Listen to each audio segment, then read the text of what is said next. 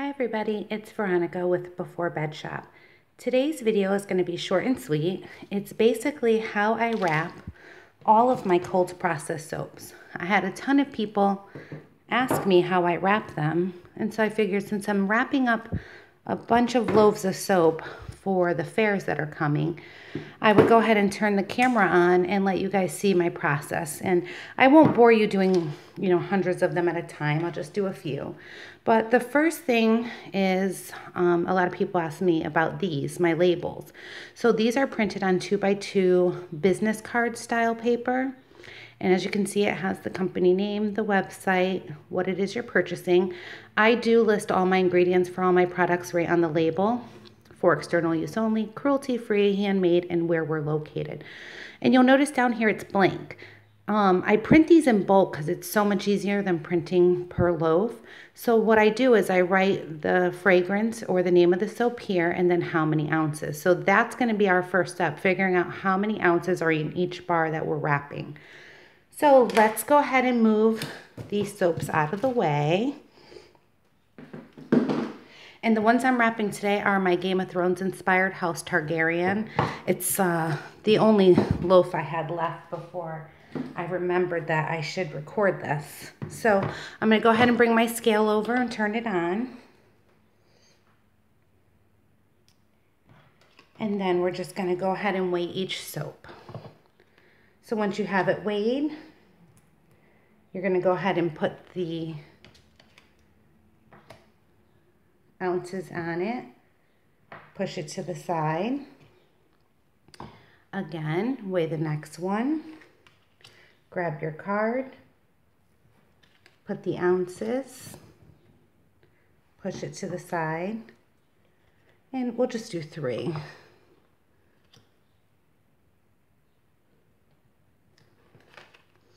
All right. So how I usually do this is I end up weighing each loaf of soap, doing the cards, and then I push this all to the side and I grab my impulse sealer. So slide that over. Hopefully you guys can see. All right, and the bags that I use for sealing are these 6x9 bags I get them off Amazon. They come in boxes of 500.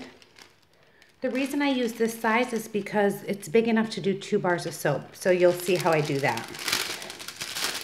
So you just grab your soap along with the card and slide it into the bag.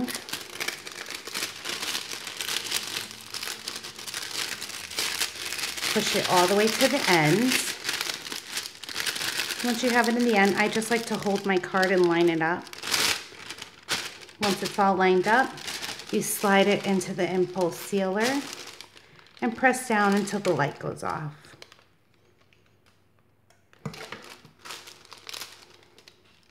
You see there's a leftover bag. It's enough for another soap, so we're going to go ahead and put that in.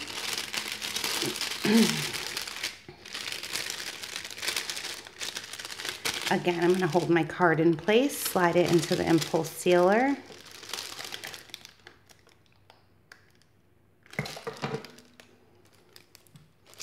Put it to the side.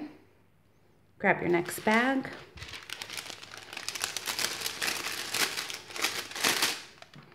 Take your soap. Slide it all the way to the end.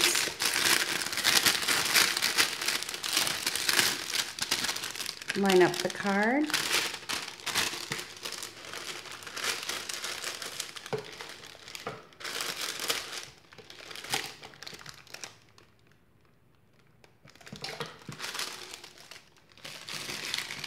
All right, so now that I have those wrapped, I'm going to move my impulse sealer out to the side and grab my heat gun. So I'm using my old Wagner heat gun. I got this when I first started soaping, so I probably had it about 5 years. My lever is starting to break on me. Sometimes it won't go to the low setting, but hopefully it does today. So we're going to go ahead and push it to the low setting. See, it didn't go. And then hold your soap, hold the heat gun pretty decent distance away, and just start heating up the wrapping so it's nice and smooth. I do it very slowly because I don't want any tears in my wrapping. And see, it still like has some wrinkles. You just go ahead and hold it far away, get all the wrinkles out, have it nice and smooth. And that's that. So let's grab the next one. And the longer you use the heat gun, the quicker it is to seal. It starts getting hotter and hotter. So you'll notice that the first one always takes the longest. But when you start getting down to the 20th bar, it's so fast. And it does get really hot, so some people wear gloves. I've been doing this so long, I don't even think my hands feel the heat anymore.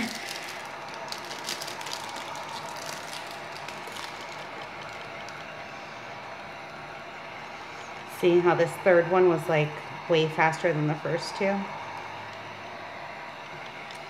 And that's that. That is what the final product looks like. It's sealed completely.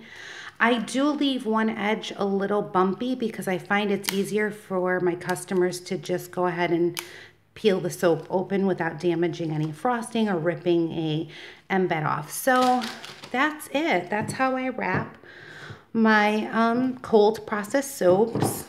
If you guys have any questions or if there's another video that you would like for me to make, feel free to leave a comment below and I try to respond to everybody as quickly as possible. These soaps, I believe, are live in the shop. There may be some left. So if you're interested in buying a House Targaryen soap or a House Stark, feel free to check out the website. All right, guys, thanks so much for watching, and I will see you all next time. Take care. Bye.